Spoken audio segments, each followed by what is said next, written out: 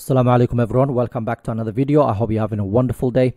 So about 3 something years ago, I was trying to invest in the stock market. I've read so many amazing books. I've got the, by the way, some of the books that I've read is on the link in the description basically section. Okay, there's no affiliation, nothing, is just there to help you guys if you're interested. Okay, so I've read so many books. I was in a position where I wanted to start, but I didn't know where to go about. How to go about it. I went online, I went on YouTube, I went everywhere else. People talk about stock markets and basically, but there was no one out there that was talking about Sharia compliant companies. There was a lot of controversial things. There was people saying this is halal, this is haram. So I just wanted to learn about this thing. Luckily, I came across Zoya, basically an app. I thought, okay, this is a good start. Then I start learning about different stocks and then how to analyze it. And then I've came across basically the Sharia compliant board, and I've learned about them and what they do and how the criteria they use and so on. If you're interested in some of these things, by the way, I'm talking about here, I put a lot of time into this Sharia compliant investing ebook. So that is accessible on the Patreon account. Okay, so if you're really interested in that, have a look at that. I put a lot of effort and time into that because I thought, you know what, it might actually be helpful. And obviously you get a lot of the other spreadsheets and so on. So let's go back to this. So I was in a position where I wanted to start, but there was no one out there just to show exactly what should be done and so on. So that day I made the decision, there's nobody out there. I'm going to share my journey and I'm going to share what I've learned so far. And this is what I've been doing for now almost 3 years. Okay, almost 3 years. Yeah, there's about 3,000 of you guys. So thank you so much. I really genuinely appreciate that. One of the things that I just ask you guys to do all the time is to like the videos. And the reason I do that is not just because obviously it makes me happy and so on, right? But at the same time, I want these videos to reach as many people as possible. Because if we can, there are so many brothers and sisters out there trying to invest in the stock market, trying to find halal stocks and the things that we're doing here that need to know about this channel, inshallah. So let's help them. Let's just reach out as much as we can. So please like the video, subscribe to the channel. If you have your own channel, just basically give me a shout out. Okay, let your basically subscribers know about this, inshallah. So I then came up with the idea of I'm going to share my journey and I'm going to share everything I'm doing in the stock market, and this is what I've been doing for the last 3 years. Now, last video I talked about if you're starting a new basically portfolio, what you should be doing from stock side of things. Today I want to share with you guys from ETF side, because some of you would like to have a ETFs, okay, instead of having individual stocks. And there are huge risks when it comes to buying individual stocks. For example, 3M is one of the companies that are owning this portfolio. There is basically a legal situation going on with this company, and for that reason, I'm down basically over £1,000. I could lose that money easily. Okay, it can happen. Another one is J&J. J&J, there's a legal situation going on, but I am up about 12% or so on. Okay, so it can happen. So you have to be careful. So some of you might be sitting there thinking, you know what? I really don't want to learn about what Cummins does. I don't want to learn what Home Depot does. Okay, I don't want to know about how many drugs basically Merck comes up every single year in the pipeline. Don't have that time. So instead of doing that, it's better than to invest in ETF. So for example, in this ETF, there's about 200 different companies within that ETF. And the weightings, okay, might be like 2% of that ETF might be, for example, Home Depot. Okay, and something happens to Home Depot, you're just basically losing about 2%, and the company would be replaced by another company, by the company that actually created. So the iShares or the BlackRock will then do that job for you, and you just pay them a little bit. Okay, and that's how it works. So ETFs are basically a great way of investing especially if you are new to the market. It's a safer way of doing it, okay, until you learn about these things. So what I want to do today is I want to share with you 8 different ETFs, okay, that you could potentially add to your portfolio. Last video we talked about having 60% in stocks, 40% in ETFs. You could do the other way around. You could have 100% ETFs if that's what you're interested in. So we're going to look at every single one of these ETFs right now in a bit more detail. That's the plan, inshallah. If you haven't liked the video yet, if you haven't subscribed to the channel, please do it, because honestly it takes a lot of time to put these things together. Again, and hopefully you would appreciate the amount of time it takes to do these things. So just give the video a like, inshallah. Thank you. So the first ETF is iShares USA Islamic, okay, or ISUS. This is trading in the UK. You can buy it in Trading 212. It has expense ratio, so this is what you will pay, okay, of 0.3%. A year to date, it has a total, basically a return, okay, capital returns of 11.58, which is quite nice. Okay, the overall market I think is up about 16% right now, so that's not bad at all. So about 12% up a year to date. So since the beginning of the year up until now is up that much.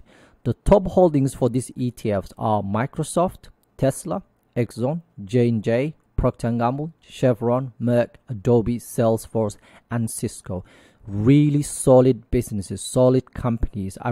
Seriously, this is a very, very good ETF, and the expense ratio is not bad in comparison to the other ETFs out there for Islamic, basically Sharia compliant ones. This is actually not bad in comparison to obviously the Vanguards, which is like 0.01, 0.02, whatever. Then obviously, yes, it is a little bit expensive.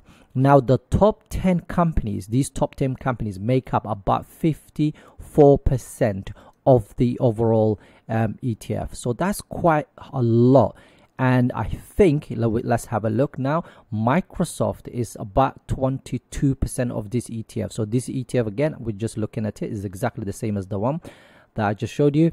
So as you can see, 22% is a Microsoft, Tesla is about 7%, and then the rest of them about 4%, and so on. So 54% is just this ETF. Okay, they do pay some dividends, so 0.32 that yield, which is quite nice, and they pay you obviously quarterly, I think, or no, twice a year. Sorry, twice a year. So they pay in May and they pay in November. So that's the first ETFs that we're looking at today.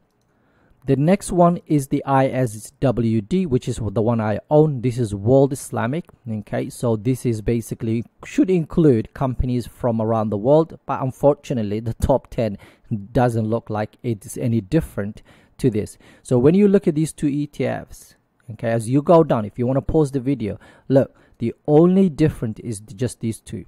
And this is why I used to own this one here, so the ISUS, and I sold it because I've realized it was identical. They were both identical. If you want to hide a concentrated ETF, basically portfolio of these companies, then maybe go for it, but I wouldn't. Okay, so 36% of these ETFs basically is just these basically 10 companies in comparison to the 54%. So it's slightly lower, but expense ratio is exactly the same, and year to date it only returned about 8%. So this one is outperforming. I think, I don't know how, but it's outperforming this. Considering the only difference is Novartis maybe is doing really well and whatever. But yeah, so as you can see, these two are very, very similar. Both of them is basically owned by iShares, which is owned by BlackRock, which is the biggest asset management company in the United States and probably in the world. Okay, so it's a basically section of that's based in Ireland. And just to give you a little bit more information in terms of, you can see the expense ratio that I showed you now, it does pay some dividend. It's 1.78, so it's slightly higher, and you can see the company. So 15% is on this one is also Microsoft. Remember, the other one was 22%, and this one is 15% is Microsoft. Tesla about 5%, 2% for J&J, and then it goes down as we go. And then you got about 36% of this entire ETF is actually basically just these top 10 companies. So again, another solid ETF that if you're looking for something to put your money in, that's like a steady eddy kind of ETF that's not gonna rock the boat, is not gonna crash as much as the rest of the market, whatever, then this probably will be a good thing. Okay, the third one is also from iShares. So this is emerging markets. It has expense ratio of 0.35. A year to date is actually up 3.83, which is a little bit disappointing. But again, a lot of the countries outside the United States, the stock markets are not. Japan is actually doing all right, but the other countries are not doing as well. And as you can see here, you got like companies like Samsung, companies that I've never even heard of. Vail is actually similar to Rio Tinto. Al-Rajhi Bank is basically in Saudi Arabia. Then you've got the Samsung. So there's two. This is non-voting. So this is if you own the shares of this ETF. So this stock basically you get to vote and stuff. This one is non-voting. So it's slightly different, but the same company. And then you've got other companies that I haven't heard of yet. But yes. This makes up about 30, so top 10 make up about 35% of these ETFs, and you pay 0.35. So let me just quickly show you. In terms of dividends, they're actually doing some sort of distribution there, and that's 2.5, which is quite good. It's a lot higher than the other two. So you get about 2.5 in terms of dividends as well price appreciation. And Samsung is actually makes up about 14% of this ETF, and then you've got the rest of the basically in total about 35% is the top 10. Right, the next one I want to show you is the Invesco Dow Jones Islamic Global Developed Markets, and it has expense ratio of 0.4. A year to date is up 20%, which is really good. And the top 10 obviously is up 20% because look at the top 10. You've got Apple, you've got Microsoft. Let me just stop there. Some of you might be thinking, why on earth are these companies Sharia compliant? Okay. Why are they here if they're not Sharia compliant? Because you've seen other places where like Meta and the Alphabet are not Sharia compliant and so on, or they have a questionable whatever. Now the reason they basically this is okay is because an ETF is treated as like a one stock, and they just do the maths from there on. They don't look at the individual companies and then whatever come up with. As long as these companies are not doing certain things like the alcohol, the gambling, the main things like pornography, all of these things take them out. If, for example, a company like Amazon that has a main product is basically, for example, AWS and so, and then they have a section where they have movies and so on, they look at that section and just and include that as a part of the whole ETF. And if it's less than 5%, then that's basically what they're looking for. Okay, so they treat it as a one single stock rather than individually. Look, as long as these companies do not sell the stuff that I just mentioned, it should be okay. I hope that kind of makes sense. So you got the Nvidias, you got the Alphabet Class A and Class B and C, and you got your Teslas, you got Exxon, and then you got J&J. So again, the biggest companies in the United States are on this top 10, and it's about 30% or 29% overall. So this is a decent ETF. It's slightly expense ratio is slightly higher, but it is actually really a good ETF. I've talked about this before in the channel, so go and find that. If you go to the ETF section on my channel, you'll find all the ETF stuff spoken about. Some of them needs to be updated. Inshallah, I will. If you want to, by the way, if you want to look at it in more depth into any of these ETFs, let me know. Inshallah, I'll prepare something for us. Inshallah. And then just to show you the breakdown, okay, of these companies that you just seen, you can see about 7% is Apple, another 6% Microsoft, and then it's about 3% Amazon, Nvidia is only 2%, Apple basically about 2%, and then 1%, 2% kind of thing down as you go along. So it's actually not bad. About 7% is actually better than that 15% for Microsoft, 22% for Microsoft when it comes to these two. Remember, this was 22, this was 15 or whatever, and this was like, I can't remember what it was, 12 or whatever it was. So again, it's well distributed in terms of weighting, so that's not a bad thing. Next one is one that we know well enough. Okay, that's Halal ETFs by Wahid, expense ratio of 0.5, total return, basically year-to-date return of 23%. So far that's the highest that we've seen. Why? Again, if you look at these two ETFs, they're very, very similar. So you got Apple's, you got the Microsoft, you got the Alphabet A and C, you got Tesla's, Metaphor, you've got Meta is actually up like 100-something%. And is Nvidia here? No, actually no. That's interesting. So they don't have Nvidia there, but Exxon is there, J&J is there, Procter & Gamble and Chevron, all of them. That makes up about 50%. So 50% of your, remember, this ETF might have about at least, to say, 100 stocks, okay, or even more than that, and 50% of that comes from the top 10. And a lot of these companies, ETFs, are very similar in terms of that, okay.